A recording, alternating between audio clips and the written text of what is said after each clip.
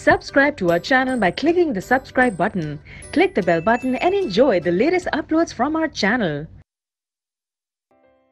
Now the last topic is water of crystallization, that is hydrated salts. Now what is water of crystallization? जो water molecules, एक होता है कि अगर हमने किसी एक सब्सटेंस को वाटर में डिसॉल्व कर दिया, ठीक है, तो वो सोल्यूशन का पार्ट होगा.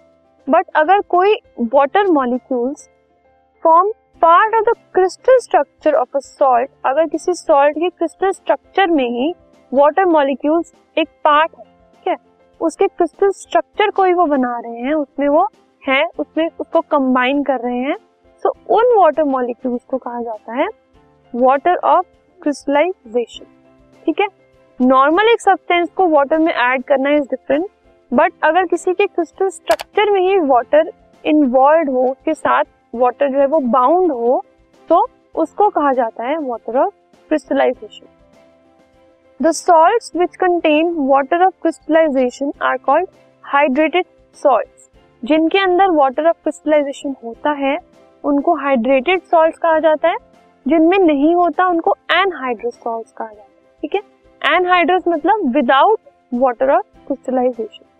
For example copper sulphate crystals, जो कॉपर सल्फेट के क्रिस्टल्स होते हैं, कॉपर सल्फेट एक सॉल्ट है, उसके क्रिस्टल्स में 5 मॉलिक्यूल्स ऑफ वाटर होते हैं, तो उसको हम कहते हैं CuSO4.5H2O, मतलब copper sulphate pentahydrate.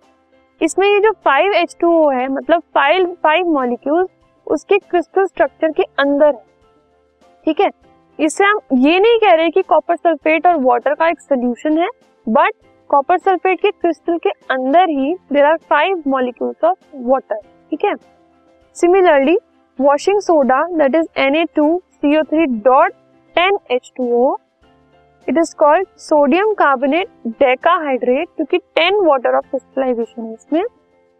CaSO4.2H2O gypsum, जिससे प्लास्टर ऑफ पेरिस बनता है, it has got 2 water of crystallization and it is called calcium sulphate decahydrate या फिर डिहाइड्रेट. ठीक है, डेकाहाइड्रेट मतलब 2, जिसमें 2 मॉलिक्यूल्स होते हैं water of crystallization. FeSO4 7H2O, इसमें 7 है, it is called iron sulphate heptahydrate. Hepta is having 7 molecules of water. ठीक है, 5 थे कॉपर सल्फेट में, तो वो पेंटाहाइड्रेट. 10 थे हमारे पास Na2CO3 में, तो वो डेकाहाइड्रेट. 2 है तो ये डाइहाइड्रेट, 7 है तो हेप्टाहाइड्रेट. ठीक है, तो this was about water of crystallization. Water of crystallization में और एक एक्वस सोल्यूशन में डिफरेंस ये है, एक्वस सोल्यूशन में जो वाटर होता है वो एज अ सॉल्वेंट होता है, उसमें हम किसी चीज को ऐड करते हैं, सोल्यूशन फॉर्म करते हैं, बट वाटर ऑफ क्रिस्टलाइजेशन उसके क्रिस्टल का एक पार्ट होता है. ठीक है, so this was about the chapter 2 acids, basis and salts. We have come to the end of the chapter.